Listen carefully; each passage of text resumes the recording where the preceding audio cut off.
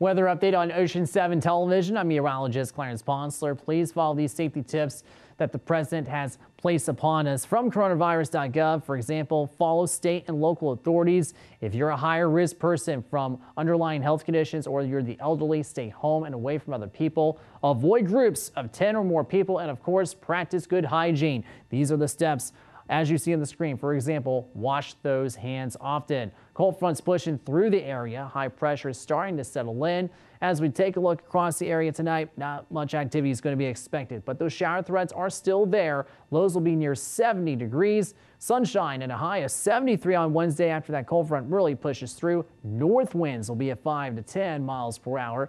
54 Wednesday night, clear skies. 74 with sunny weather on Thursday. As we get more muggier and slightly warmer temperatures, rain threats may be in the forecast Saturday and Sunday. Thank you so much for watching Ocean 7 TV.